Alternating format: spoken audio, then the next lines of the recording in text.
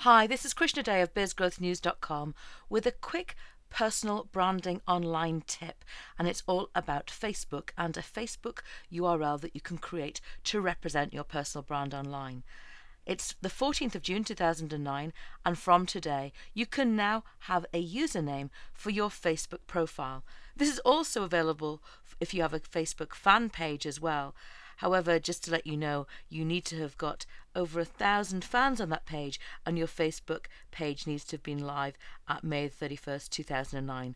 Obviously, as you watch this video in the future, you might want to go back and check if that has changed. And it's just some security measures that Facebook have put in place. But back to your Facebook profile.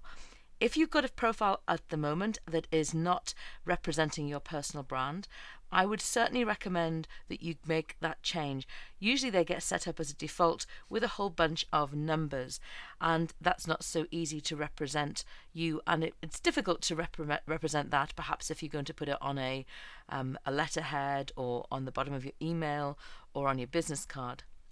So I have gone over to my Facebook profile, and here it allows me to set my username. So I'm just going to click to do that now. And what happens is it gives me a number of options. In fact, these are the options that are available at the moment, and it gives me some more options, so I'm going to click on that.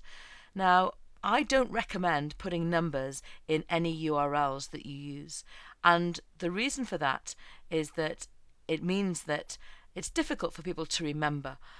I'd much rather have my name. Now, there's Krishna.De, and then that would be facebook.com/Krishna.De, and that's one option, but everywhere else on the web you would just find me as Krishna-De without the dots between them. So I try to maintain that consistency. So what I'm going to do here is see if my desired name of just Krishna-De without the dot in it is available, and allows me to check my availability. It is available. However, it does say here I can't change my username once I've set it. Do I want to make sure that it's Krishna-De? So that will mean it's facebook.com/Krishna-De, and that's exactly what I want. So I'm going to confirm it, and let's see what happens next. My username has been set. So now if I click on facebook.com/Krishna-De, I'm going to go and open that link.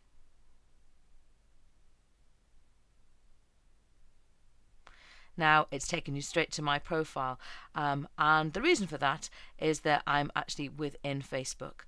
But if I logged out, it would take you to my profile that I've actually enabled. I've gone to my settings, and I've made sure that certain elements of my profile are able to be indexed and found in the search engines. Remember, don't leave it to chance what people find about you. Do set up your privacy settings. If you've got information on your profile that you don't want to share, then make sure you've taken the time to go to your settings and check out your privacy settings. But for today, that's the main tip I wanted to share with you. Think about your Facebook profile. Consider the name that you want people to find you by, and I'd strongly encourage you to try and keep it the same name across Twitter, across LinkedIn, across Facebook, or any other places that you are online. This is Krishna-De of bizgrowthnews.com. In fact, you'll find me, I've got my own domain name, Krishna-De.com. Thanks again for watching, and if you've got other questions or things and observations about how you're building your personal brand online, I'd love to hear from you.